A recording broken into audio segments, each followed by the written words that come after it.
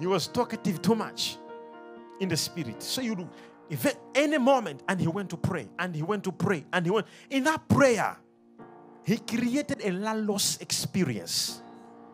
He was so talkative. Did you hear that? So be careful with what you say. Tell the neighbor, if you have a neighbor, tell the neighbor, be careful with what you say. Your words are windows through which God can come through or the devil can come through. Never make statements like, it's not working. I will die. Hey. Are you hearing what I'm saying? The Bible says the words I speak. And if you check from the Greek word there, the word words there is the word remata. Remata. Faith does not consider. The moment you begin to consider your situation, the moment you begin to consider what you are passing through, it's no longer faith. The moment you consider, what about how my husband is behaving? My salary, look at my salary, is too small. How can I be great? If God says you are a millionaire, it goes beyond your salary. Am I talking to somebody right here? It is beyond your salary. How can your salary make you a millionaire? God knows He has got so many ways. He has 1 million ways to make His word come to pass. Are you understanding what I'm saying?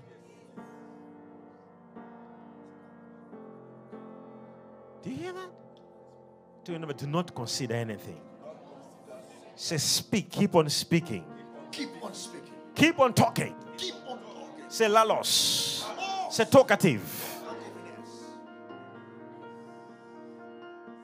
So you go in your room, you close the door, and you begin talkative. In the name of Jesus. No matter what I'm passing through. In the name of Jesus. Every enemy planning my downfall, I will not fall. In the name of Jesus. I declare I'm not the tail. I am the head. In the name of Jesus. Greater is He who is inside of me than he who is in the world. In the name of Jesus, I overcome every power, every prosperity, every demonic attack. I overcome it. In the name of Jesus, I am victor. Oh, Karoja. As you speak, Rameta. As you speak, the words becomes a spirit. A whirlwind begins to move in the spirit. Can you imagine that? And that wind has got life. Everything it meets along its way, it brings it to life. Everything the wind meets along its way, it makes it live again. Your business, your marriage, your relationship, whatever you speak, your bones, your blood, everything lives again. Come on, somebody say, I hear you, prophet. I hear you, prophet. Say, Noma. Say, the wind of God. Oh, hallelujah. For the wind of God to be there, you have to say it. So you speak, the words becomes the wind. When I say, be healed, what happens at that moment? The words I have spoken becomes what? The wind. That's how we heal people. Demons don't come out without the spirit. Never. And that spirit must have life. The words we speak are spirit and are life. In Matthew 8, verse 8, the centurion answered and said, Lord, I am not worthy that you should come under my roof, but only speak a word,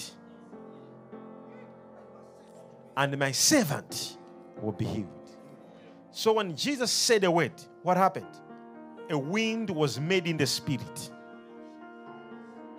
Do you hear me? There was what? A spiritual wind. It went and hunted the servant wherever the servant was. The devil will wait for you and hit you to see what you comment.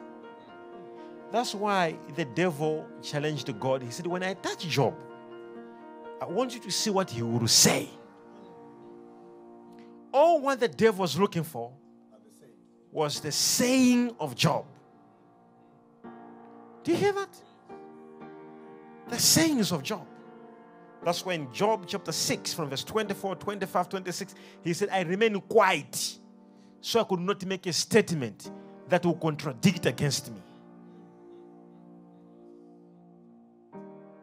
So if God said that you are a great woman of God, the enemy will bring so many problems so that you should make a statement that will contradict what God said. Say, not me. Say, Father, forgive me if I made any statement contradicting what you said about me. I am what you said I am. Karamanderebo shikapa. Are you hearing what I'm saying? So the enemy will bring so many problems. So you should make statements. We're not going to make any statement. We want. Before Jesus rose from the dead, he made sure that he raised statements. He made his statements. And the statements that Jesus made, he made sure before he died, he made his statements which must resurrect him. Are you hearing me? He said, when I die, I shall resurrect again. And then he died. Those words. You.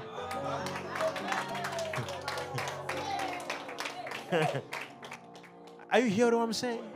Make statements now. Don't wait for sickness to come. Declare that I'm healed. So when disease comes, even before you are sick, you are healed already. And you're living a life of divine health, and you won't even understand why you are not being sick. It is because you already made what? Statements. Speak.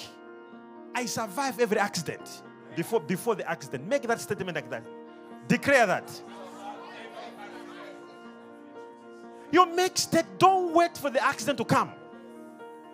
Be talkative. Until demons must complain about you. And they say, she's too talkative, this woman. Say these words, Father, you live in me. You are in me. I have you in me.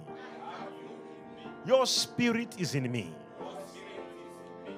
Father, from now, help me to be aware that every word I make, every statement I make,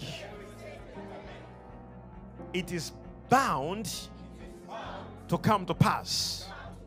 Whether it's positive, whether it's negative. So, oh Lord, help me to keep my tongue. Now, tonight, I use my tongue to create a spiritual wind to deal with my situation. Clap your hands and begin to make a prayer. Make statements in the spirit.